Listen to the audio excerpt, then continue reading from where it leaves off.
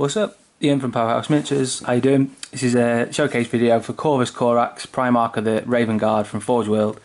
One of the Horus Heresy character series Primarchs. I think this is the last one I've not done. I've painted every one of them now. I've done one Mortarian and I think only 2 Vulcans, but other than that, Gilliman and Horus have done like 4 or 5 each. This is the first Corax. Really cool model, really pleased with it. Comes in about 5 different pieces, like there's 2 base sections, a little dead guy, and then the model itself. So absolutely fantastic, really pleased with the way it came out. The wings and stuff look kind of fragile, which is kind of shit, but other than that, well, it's only really be a problem if you're transporting it, or, you know, this is for sale, so it's on my eBay page at the moment. I'll put a link in the description.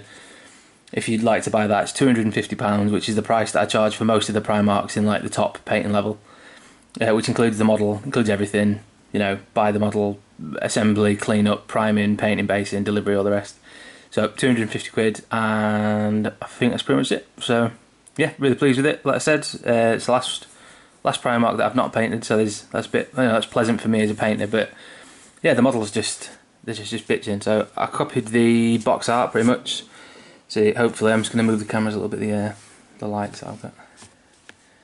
Yeah, so I'm not sure what chapter it is, but I think Sons of Horus or something like that. So I just went for like a smooth blending thing all the way around. Again, just copied the boxes. That's some of the Dark Eldar colours, like Cyberite green mixed with Caliban green and stuff like that, like just in various layers. And a gold trim, and then some Eshin grey just on the just wet blended in on the edge of the chainsword. Base, pretty much, you know, what you see is what you get, sort of thing. Just nice smooth blending all with the airbrush. I've got some undercolours coming in, nice edge highlight. Got some rust effects, which is really nice, same as this one.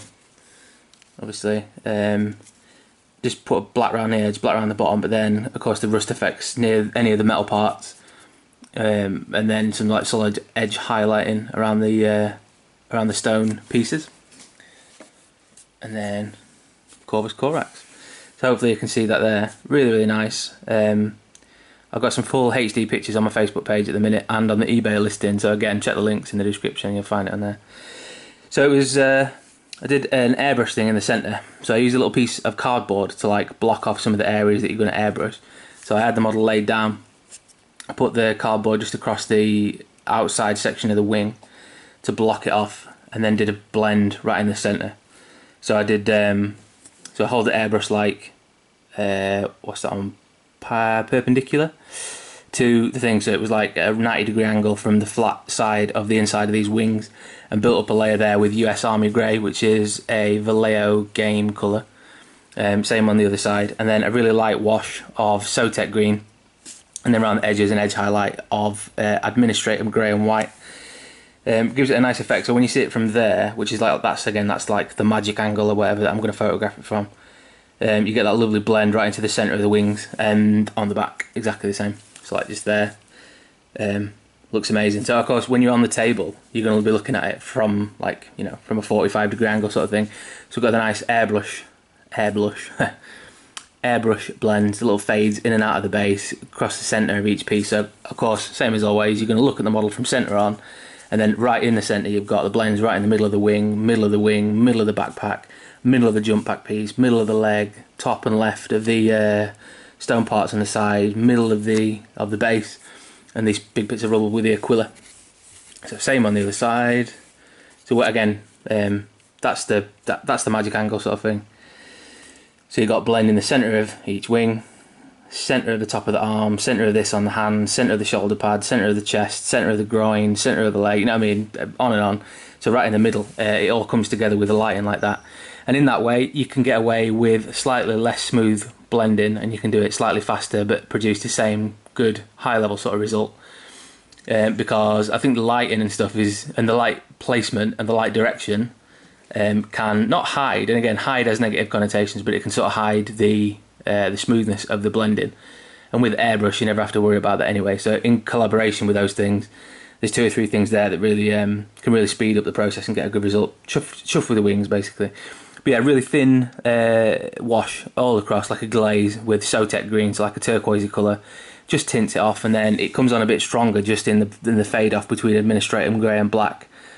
So it just tints it, and it looks like you've sort of layered it, even though you haven't. And I think that's a trick. That's a trick for you.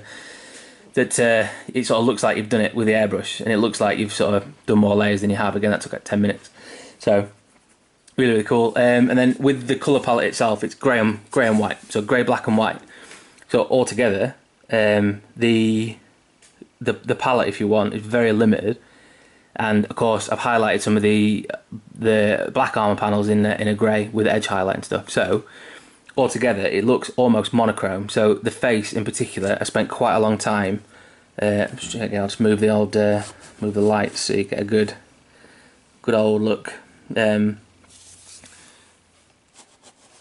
you go. Right. So just on the face, gone for a really bright, warm kind of thing well, not to contrast, but to really stand out from the armor, because again it is quite limited. And then in the shades, there's some dark browns, there's a few again in the Sotek green and the wings and stuff like that.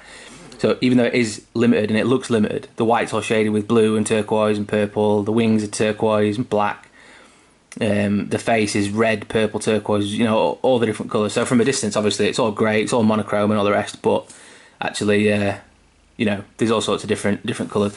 And then on the gems are red on the centre of the shin and shoulder pad, but on the back I did a glowing red effect coming from the jump pack, engines, thrusters, so that gives it a bit of colour, and a couple of like blood streaks on the old lightning claw thing.